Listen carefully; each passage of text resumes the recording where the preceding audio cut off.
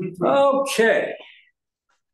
So I have partially selfish motives for wanting to do walk through the book of Esther together. One of them is I'm sort of planning later this year a sermon series on Esther. So I figure, I'll steal all your ideas and all your thoughts, and that'll make it easy for me. So that's one of the reasons I want to talk about it. The other reason is it's just a very interesting book. One of the most, I think, one of the most fascinating and one of the most engaging in the Bible.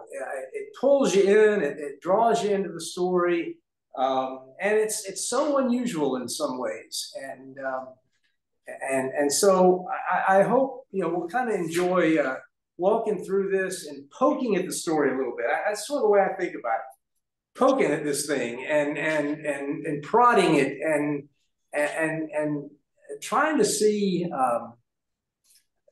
without the sort of easy answers that we sort of come to sometimes. What is this book doing, and what's it doing in the Bible, and what is it? How do we take this story that's set in such a different time and place, and sort of work through it for our own lives and our own purposes and our own edification. And so that's kind of where we'll start with this book. And I just want to sort of give us an overview this evening and just sort of point out some things that we'll be coming back to and looking at as we walk through this book. So we probably won't get too deep tonight, but that's all right. We've got some time, and I just want us to sort of see the big picture of this book. You probably know the broad outlines of the story, or maybe I shouldn't assume that. Maybe you don't necessarily. That's okay if you don't. But if you know the broad outlines of the story, you know that it takes place in the time in which the nation of Israel, the kingdom of Israel as we know it in the Old Testament, is really no more, and there are no Israelite kings, and they have been taken into Babylonian captivity. The Babylonians have been overcome by the Persian Empire, and so the book of Esther takes place in this time when Israel, they were brought into exile by Babylon, and now another kingdom has taken its place on the world stage, and Israel really had no control over any of that. So that's kind of an interesting background, right? Israel is just sort of, at this point in time, whoever happens to win the war is who's in charge of it.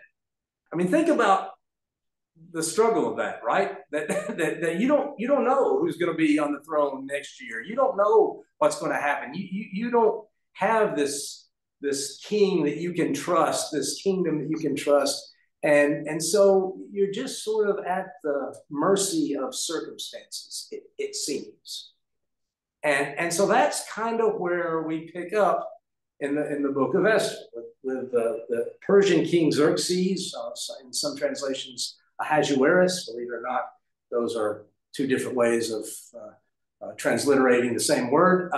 But we start with this very uncertain state for Israel. Some of them have gone back to the promised land. There's a Jerusalem is functioning in some way again, but still they're at the whims of these Gentiles, these non-believers, and are just sort of twisting in whichever way the wind is blowing. And Esther is this very personal book. It's like Ruth in that way. It's sort of, instead of taking a big view of global politics and that sort of thing, it narrows its focus down to a few people. Who are the people that it focuses on? Esther.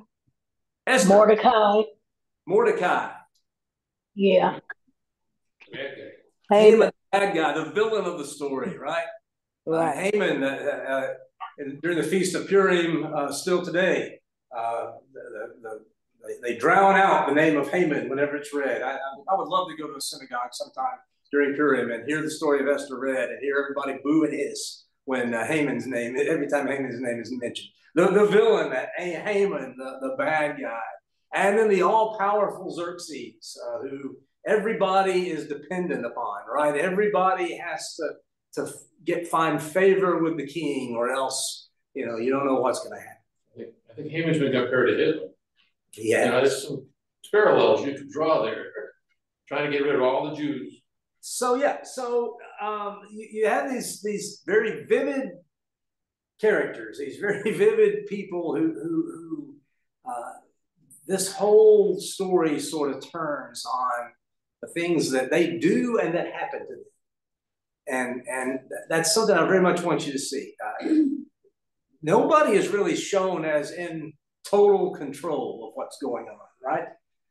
Everybody's at the mercy of something or someone else. And so that's the sort of background. Who does not appear in Esther? God is not mentioned in Esther, unless you're reading what we refer to as the Apocrypha, where there are some additions, we would say additions to the book of Esther that are more overtly religious, and in fact, you could argue that might be why they exist. But as we have it in our Bibles, probably, God is not mentioned specifically in Esther.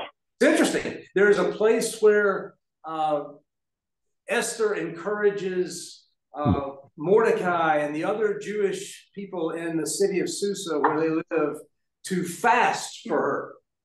I mean, that's a perfect place to throw in and pray, right?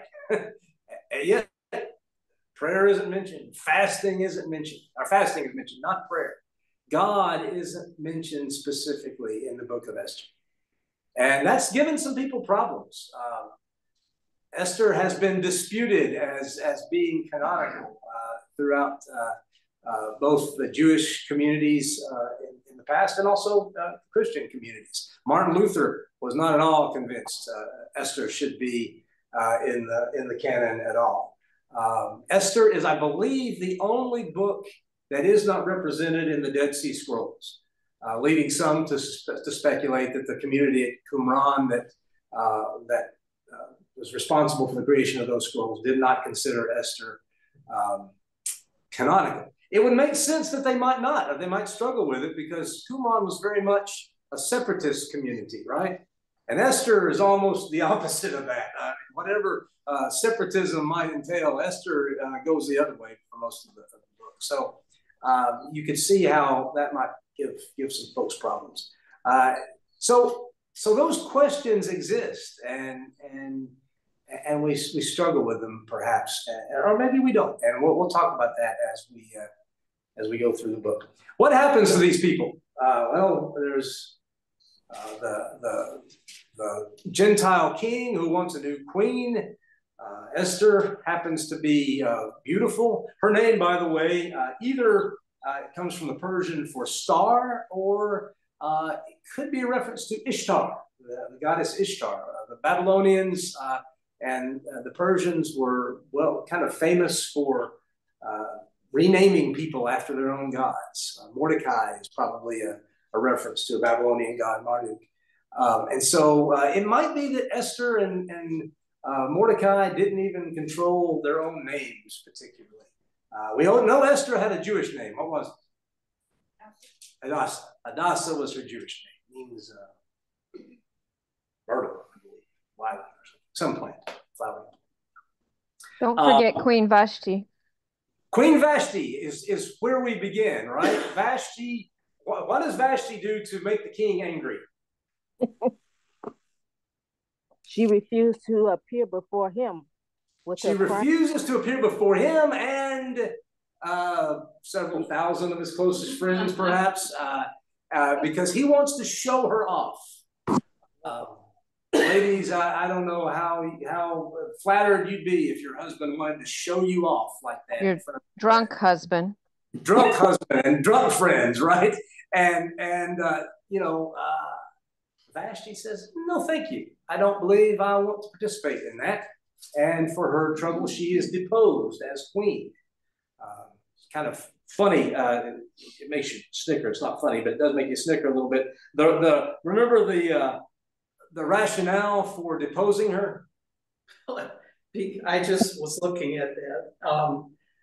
One of the king's advisors said, when it gets out that she refused to obey you, all the other women in the kingdom are going to get ideas that, oh, well, maybe I can defy my husband too. Maybe I can have an opinion. And right. All kinds of unrest and problems because of these women who are, thinking that they can do what they want. Yeah, right.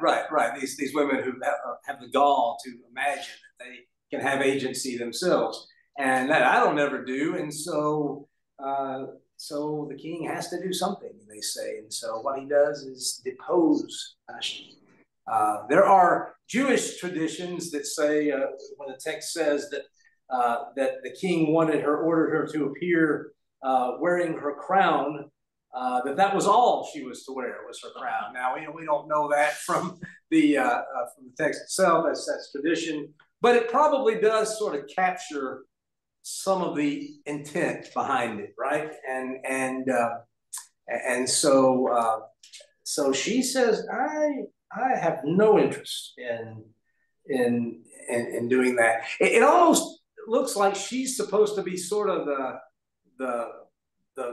the biggest reveal. I mean, he showed off his whole kingdom. He showed off his wealth. Herodotus talks about Xerxes trying to invade Greece and trying to conquer Greece, and so a lot of commentators speculate that he's doing this to sort of fire up his soldiers and his administrators and his finance guys to finance and to support this expedition to Greece that winds up being. He's in the battle. He's in the Battle of 300. Yeah, he is. If you've ever seen the movie 300, or I would recommend the History Channel version of 300. It's on YouTube. Right. There's right. The movie itself is not very historical, but it does show that this he was very interested in conquering Greece, expanding his empire even more, and so some commentators think that the showing off at the beginning of Esther is related to wanting to carry on that campaign.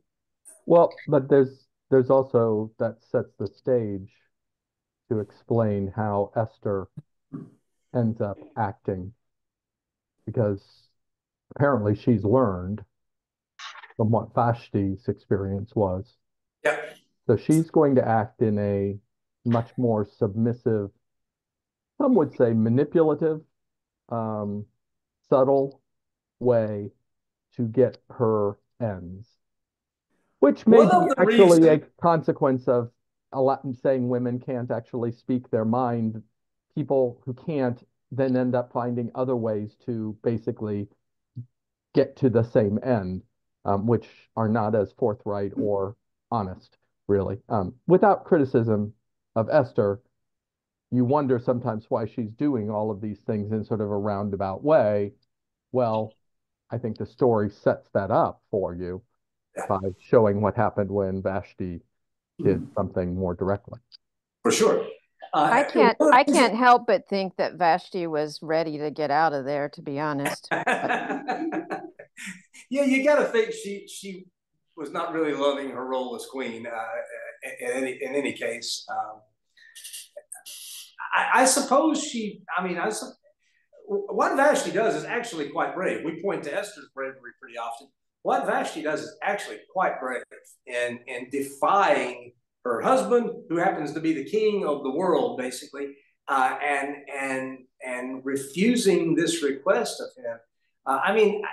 I suppose being deposed was probably about the best outcome she could hope for. She's in that, lucky she wasn't. in that case. So you don't want to gloss over Vashti too quickly, because she makes a pretty powerful statement by just refusing. I just refuse to play by the rules. Reminds you of, Rosa Parks or people like that who don't have much power, it seems, but who just say, no, enough. I'm not going to do that. I'm not going to play that way. I'm not going to obey this stupid rule. And in so doing, sort of subvert, what is expected and what society wants. And you see that in the reaction of the king and his advisors. She can't do that. Well, it turns out she can. Well, but let's keep in mind that what she was being asked to do could have been probably pretty outrageous given the morals of the day. Yeah. I mean, women even recently secluded in a harem, right? To display probably more than what we would think, could have easily gone beyond what was deemed moral under the circumstances for a woman to do. And there are other women who have refused such kinds of attacks on what is appropriate. Not today, but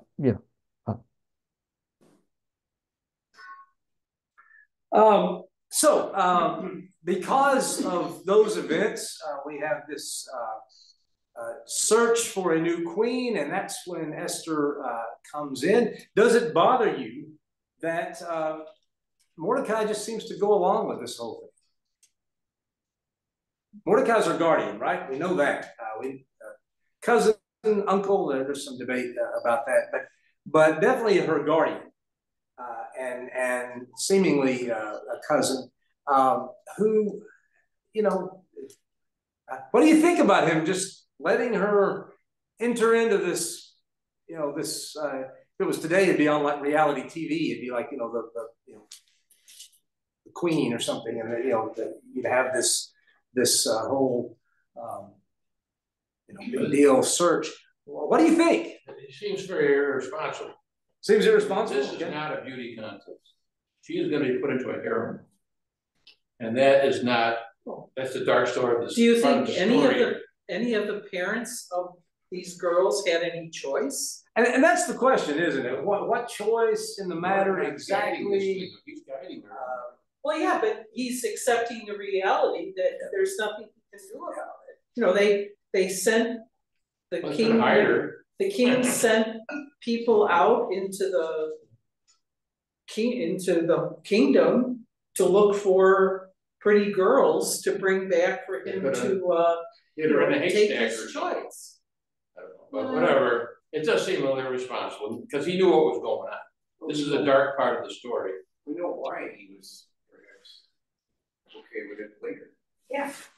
We get his state of mind. She's probably arguably the most famous person in the book. Later on, he sort of feels like maybe there's a reason you're in this position, and maybe it's to save your people. But going in, he didn't know that, and I don't know. I think it's an open question as to how comfortable. And I think whatever level of comfort or discomfort you have with that is okay. I do think there's something sort of ugly about it, right? That something very ugly about it. That he just sort of seems to roll right along with this. Could he have done? Yeah. Could he have done anything? Is the question, right?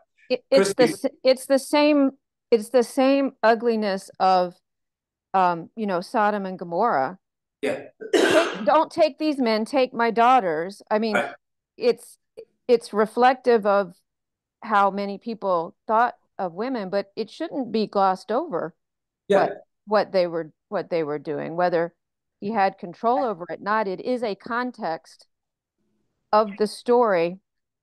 And it really makes it rather odd that we turn it into things like VeggieTales and stuff Yeah. like that, because how do you explain it? I mean, how do you honestly explain it? It's hard. It's hard as a children's story, I think. Very hard. And we don't. I can remember as a like fifth grade studying Esther in Bible class, and my mom was one of the teachers, and she was talking. They were sort of picturing it as like the Miss America pageant or something, and as you read the text a little more closely, you realize that ain't exactly the sum of it. And it is. It demonstrates the idea of women as property that seemed to be prevalent in most of the world at one time or the other, and certainly at that time in the ancient Near East. But for these reasons, it is important to realize God is not mentioned in this story. Yeah. It is never said that this was the will of God that we participate in this. It's never said that God endorsed or told Mordecai to do what he did. It is never said that God approved any of the decisions that happened. That's correct. It is never said that God acts to ensure his people will not be slaughtered by somebody in a government, which would be very problematic, given the events of the 1940s. But I think people take that lesson away from it. Well, so we've got to be careful. Right. And the Bible is full of messy stories where people do things and God may turn it around or it just happened that way. It doesn't mean what happens in the Bible is always what God wants. That's right. And it's obvious in this story, but it probably applies in other places as well. And so we have to really be careful about the times where God says this versus this happened, I think. One of the things the book of Esther does is it just takes this unflinching look at these events and just there on many of the events, many of the things that are done, the decisions that are made, it's just how it was. It's just how it happened. Now, there's definitely a good guy and a bad guy, right? And we're supposed to see Haman's choices as invalid, but that doesn't mean that everything that happens, as you guys have said, that doesn't mean that everything that happens is exactly what God wanted to happen, and so we are left with a very, you use the word, Christy, messy story that doesn't always satisfy our desire to find an easy lesson in the text for us. And so as we go, we need to think about that. We need to consider what this book is doing on its own terms. What is this book doing? Why is it here? And it's, well, there's one way to answer that question. It's there because Jewish people found something in it that if not inspired them or that helped them to make sense of the world that they lived in. And keep in mind that the Jews were in bondage to a succession of kingdoms. And it's very possible that Esther as a book took shape during the Persian conquest or during the Greek conquest. And either one, Israel is under bondage to a foreign nation. There's doubt about their future and their maintaining of their identity. And Esther, the book of Esther, gives them some sense of, some way to make sense of all that. So all that being said, that God is not said, I think we ought to also recognize the context of the broader context here. And we see it in Daniel, and we see it in some other instances. I mean, there are some passages in the prophets when God's talking about the exile where there's a flat out acknowledgement that the Jews are not going to be able to do everything that God wants them to do. Yeah. Right? They're not going to be able to keep kosher probably. They're not going to be able to do a variety of things. So when you're in this situation and things are not in your control, well, God does seem to recognize that that's the case, right? Sometimes and the like. So we can't be too critical either when people are faced with very difficult choices that we have not been faced with as to how to maneuver in this type of situation. And as I said, there is some indication that God understood that that was going to be the case. And Esther is right in the middle of it. Yeah. One of the things that I think as we kind of do some preliminary stuff here with Esther, one of the things we need to recognize, well, let me put it this way. I love the stories of God like intervening miraculously, right? And doing something. I think those are great. Those are inspiring. Very often in my life, it feels closer to Esther than those stories. Do you know what I mean? That you don't see God, parting the heavens and intervening in specific ways. I mean, I think we can all say we've seen situations that we probably in our faith would attribute to God's intervention, but at least for me, that's not the norm. And very often what you see when you look at the world is it's messy, it's ugly, and you really don't see God. And he's not front and center. And even we acknowledge that when we say things like, but we believe that God is in control. I said it in my prayer, I think, tonight, right?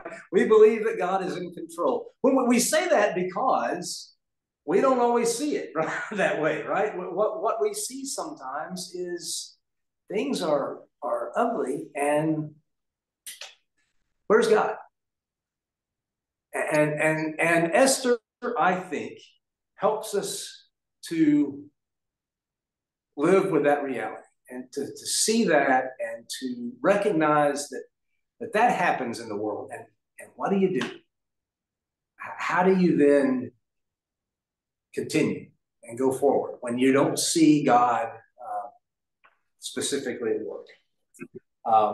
And so as we read this story, and as we read through this story, I take seriously that God's not there, at least that we see, and let's try to be honest about that and upfront about that as we read through this story. Because there's places where he could intervene, right? And yet we don't see it. And so I think there are places in the story where very often people of faith go, well, that was God. And it may have been, but the text doesn't tell us that. And that's very often my life too, right? Where I will say, I think that was God, but I don't know that. And I don't know that, and that doesn't mean that I can be confident that that the next thing is going to work out the way I'd hoped. And so, what do you do with that as a person of faith? What do you do with that? And so that's kind of where I want us to begin as we go through this story. Patrick. Yes, ma'am. Excuse me. Sorry. I mean, shouldn't we ask for God's help in situations, even though we know he's, we can't see him or feel him, but we should have a sense that he is present. Yeah, I do. That's the way I think, anyway. Me too, and I absolutely, we should ask for God's help, and we should pray about situations that we're in, but we also recognize, don't we, that sometimes those prayers seem to go unanswered, even though we know is an answer. Okay, but but it's not the answer I was looking for, and it's hard to distinguish it sometimes from no answer at all, if we're being honest. And so that's kind of where Esther leaves us, I think. I get the sense that the way Mordecai and Esther are being represented is that they're kind of people who, it's not that they don't believe, they just have kind of stopped or have never started really looking for God's presence and for God's intervention. Because you certainly don't see them referring to that, and you don't see them responding in that way. When Mordecai hears the news of Esther of Haman's plot, he wears sackcloth and ashes and he fasts. Doesn't say he prayed. Yeah, you just get the sense that, and I'm not trying to be insulting, they just seem to be sort of in a mindset of kind of secular, this is the way things are, and we gotta work with it. It's not that they don't believe in God. That's not really addressed. It's just they don't seem to think he's right there with them. What do you think? yeah, Patrick. Yeah. I think the book of Esther is, here to show us another mystery of God. Mm-hmm. Yeah. The hidden side of God doesn't mean the absence of God. No, because God was not mentioned in the book. Yes, but that means that's the side of hidden. But Esther and her uncles, the way they hold things, each chapter 4 of the book show us how they call on the entire Israeli to fast and pray. Whom did they pray to? They pray to God. And they know the answer will be yes. And indeed, the answer was, yes. Though God was not mentioned, that means it's the hidden part. But still, the presence of God is in there. That proved to us that no matter how things go around us, we should normally know once we demand on God, God will never leave us. He always there for us. When we call on him, he will answer. This is what I know about this book. I think Esther is a book that if you come into it expecting to see God at work, you'll see it. Correct. And I think also, if you come into reading the book of Esther, and you don't necessarily expect God to be at work, you'll see that too. I think we very much bring our own assumptions about God and how he acts into our reading of this book. And maybe that's the intent, I don't know. But if you were a completely secular person and who didn't believe in God perhaps, and you read the book of Esther, what might you come away with? How might you respond to it? What might you see in that book? Go ahead. Hopefully you see that God is placing people where he wants them. That's what I see. He's got Esther right there. He's got Mordecai right there. He even has Haman, the bad guy, playing. He put this whole play together. And Mordecai almost says that, but he doesn't say that, right? I think their faith is waning. Who knows? But that you might have come to royal position for such a time as this. Yeah.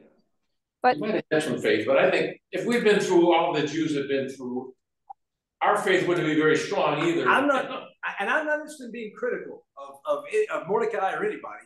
I just think it's a book that you very much, what you bring into it is as how you read it. Go ahead, Kristen. Well, I'm not a completely secular person, I don't think. Maybe someone disagree with me, but I actually think that, if Esther hadn't been so good at becoming the chosen queen, then Mordecai might not have been at the gates to make Haman mad, to set off the whole decision to kill the Jews to begin with. Now, I'm not saying it's Mordecai's fault, but there are a whole lot of this causes this with an unintended consequence and an unintended consequence that could have been nothing to do with God. I mean, I don't want to take away, because I do think it belongs in the Bible, but we don't usually, I don't think we look at the fact that Mordecai is the one that told Esther, don't bow down. I mean, don't admit that you're a Jew, and then lets people know at the gates that he's a Jew because he won't bow down to the king. I mean, there are a whole bunch of things in this book that don't equal each other and result in some of the consequences that happen. And I think we do that all the time, right? We do all kinds of things that we think are the right thing to do that result in terrible consequences. I think that's an important thing, but I don't think we can say that it's obvious to me what was supposed to happen here. Does that make sense? I don't know. Yeah, I mean, one question you can ask as you read this, why didn't Mordecai just bow down to Haman? What was wrong with that? It wasn't. It's almost certainly not because he regards it as an act of worship that he should only, because I mean, there are all sorts of references through scripture to Jewish people bowing before other people, right? I mean, that doesn't seem to be something that you can't do. And Esther apparently was supposed to do it. Bow down to this guy. Now, Haman's a jerk, okay? Haman's going to do what Haman wants to do. But Mordecai, it's like he intentionally provokes him. Why in the world doesn't he just bow down to this guy? We'll talk about that as we get to it. There are theories, there are thoughts, but why in the world does he do that? A couple things. Really, it becomes a squabble between two men that just sort of spirals out of control, at least the way. And a ludicrous king that can't make any decisions for himself, apparently. Yeah, right. Exactly. It's just sort of a whole mess. And so it bears repeating. A couple things. Do it in our body. Go ahead, bro. Yeah. So just in my own life, I guess now back 7 years ago, I was looking for a job, and a job came along, and in a way that I have said, I felt like this was something that God brought about, that I got this job at just the right time, at just the right moment, and the like. And I've related that, and to my surprise, Christy's smiling, my kids say, I don't get that. You were just the best qualified person. You could say the same thing. Esther was made queen because she was the prettiest and the one who knew how to manipulate the king the best. She's pretty good at it. I mean, and the whole thing is a clever Jewish person managing to manipulate events to avoid a terrible outcome. We have a whole series of stories where the clever person wins. That's not uncommon either. Is God behind it? I don't know. But I do think we have to take the fact that, sort of on a second thing, we have no evidence that in exile, in Susa, that Mordecai was feeling the presence and the movement of God in events and in his life. I mean, that was my point earlier. Yeah, he never says that. And, this is a period in Judaism where maybe people weren't feeling the presence of God. And so actually the interesting thing is, right, in this context, most Jews ended up doubling down on belief, even though they weren't feeling it. And this is the rise of synagogue Judaism that really continues to today. This is the point where Jews actually make the decision, whether we feel it or not, this is what we're going to do. So maybe Mordecai is an early cultural Jew in that sense, but you know, to flip it back again, just because you don't feel God doesn't mean he's not with you and near you. So it's like the thing with my job, you know, you look to who's looking at it, and one thinks it is, another, I don't think that follows. And I think we're left to intuit. I do think we have to be careful in not putting a feeling of the presence of God on somebody who, for all intents and purposes, does not seem to be relying on that or feeling that here. I don't know why we have this persistent temptation as human beings to assume that God is going to act in some sort of supernatural way. Right. When we don't believe that he has set up the natural order of things. Yeah. Too. I mean, the whole bulk of those things is logically inconsistent. Yeah. And in fact, we have way more instances in Scripture of God acting through natural processes. The New Testament writers, especially going back and attributing all sorts of things to God that weren't attributed to God by people that lived through them contemporaneously because they didn't see it. They were waiting for something more out of the ordinary. Yeah. The reason we have those miracles that are out of the ordinary in Scripture, I think, anyway, is that they're rare. Yeah. Most of the time, God doesn't make it. Yeah. So this is a perfect example of God acting in a completely different setting than we normally associate with. And this is why I think Esther is a book that can speak to where we are and to the world we live in. That you know, Ron, if you believe your job came from God, that's great. Not everybody's going to share that, right? Apparently not. And you know what? God's probably not going to prove it one way or the other. and so we're left with those questions and those uncertainties, and we're left with, you know, people's motives and the way people have their agendas that they want to accomplish. And you know, I reminded of Paul talking about those who preach the gospel out of a desire to make trouble for him. And we don't know exactly what that meant, but he certainly believed that there were people who they didn't have the best motives in preaching the gospel. And then he said, but you know what? The gospel's preached. And so I'm not going to worry about that. I'm not going to try to iron all that out. I'm not going to try to shake out who's right and who's wrong. I'm just going to say, praise God when the gospel's preached, and for whatever motives, and I believe that has power. As long as we don't take the flip side and say, you know, you didn't get that job, God must not have wanted you to have it. That prayer wasn't answered. God didn't want you to get your loved one to get well. Must not have been God's will. Right. I mean, that's the flip side. And that's really dangerous for faith, I think, for some people anyway. You know, I think as we talk about Esther, you know, did God, you know, what was God and what wasn't? I think we can say God didn't want his people to suffer a genocide, right? That was not something God wanted and was trying to create a channel for.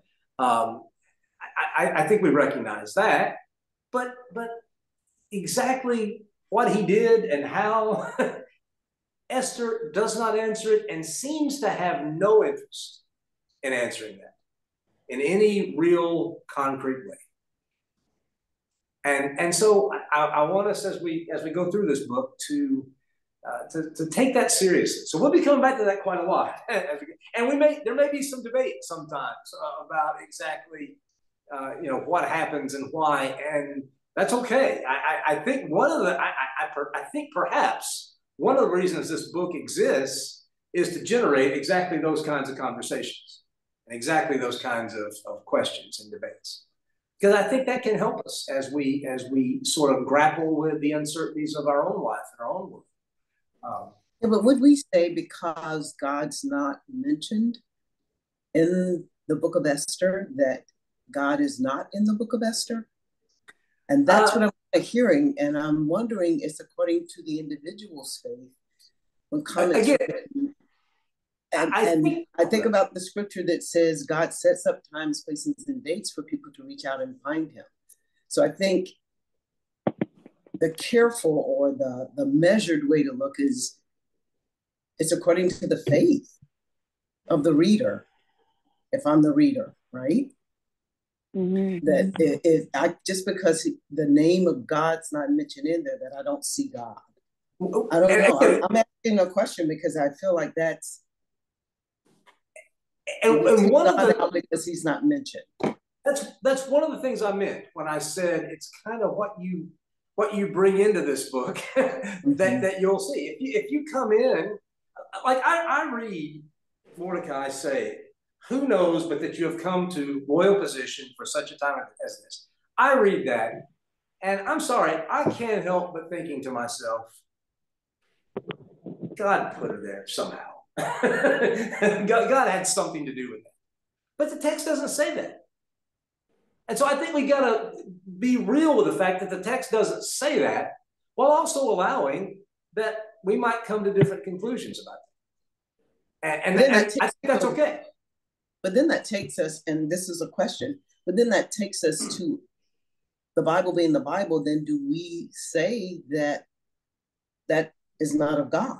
Because then we start chiseling away at what we want to keep as of God, because something is said or isn't said or implied or not implied, when the word is the word.